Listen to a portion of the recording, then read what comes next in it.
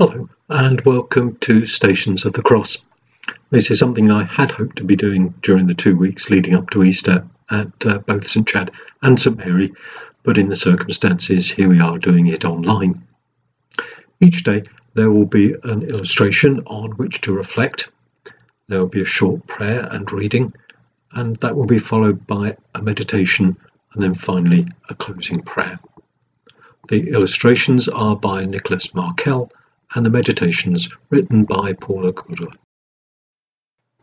So let us pray. In the name of the Father, and of the Son, and of the Holy Spirit. Amen. Jesus told his disciples, "If any want to become my followers, let them deny themselves and take up their cross and follow me. For those who want to save their life will lose it, and those who lose their life for my sake will find it."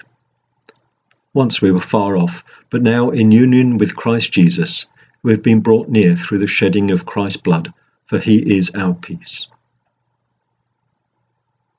Almighty and everlasting God, who in your tender love towards the human race sent your Son, our Saviour Jesus Christ, to take upon him our flesh, and to suffer death upon the cross, grant that we may follow the example of his patience and humility, and also be made partakers of his resurrection, through Jesus Christ, your Son, our Lord, who is alive and reigns with you in the unity of the Holy Spirit, one God, now and forever.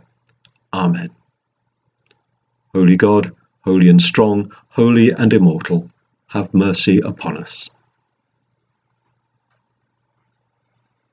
We adore you, O Christ, and we bless you, because by your holy cross you have redeemed the world. And a reading from the Gospel of Mark. Immediately, while he was still speaking, Judas, one of the 12, arrived, and with him there was a crowd with swords and clubs from the chief priests, the scribes, and the elders. Now the betrayer had given them a sign, saying, "The one I will kiss is the man. Arrest him and lead him away under guard." So when Judas came, he went up to Jesus at once and said, "Rabbi," and kissed him. Then they laid hands on him and arrested him. And a meditation by Paula Judas. The title betrayer is damning. It implies someone who callously deceives another, bringing about their downfall. It is a word that, for nearly 2,000 years, has been associated with Judas. Despite Christian history's near universal condemnation of Judas, the Gospels are more varied in their treatment. John's Gospel is the most damning.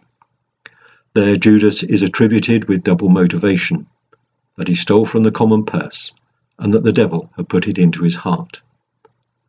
Luke is mildly more forgiving.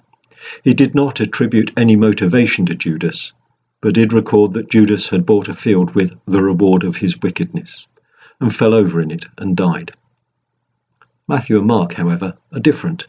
Matthew records Judas's remorse and attempt to return the money given to him before going out to hang himself, whereas Mark appears neutral. It is indeed the case that English translations call him the betrayer, but the Greek word used in Mark, and indeed in all the Gospels, means simply hand over. While it is clear John used the word to mean betray, in Mark this is less clear. The word, paradidomi, is used many times in Mark to refer to brother handing over brother to death, to the chief priests, and especially when they handed Jesus over to Pilate, and to Pilate when he handed him over to death.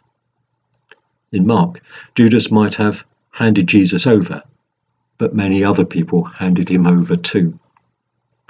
Whereas in John's Gospel, Judas bears the guilt almost single-handedly, in Mark it is spread among a number of people.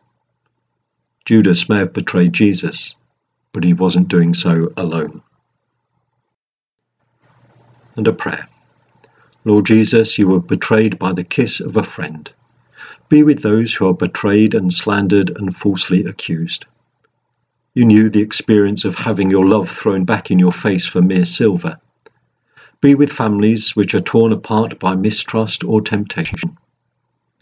To you, Jesus, who offered your face to the betrayer, be honour and glory with the Father and the Holy Spirit, now and forever.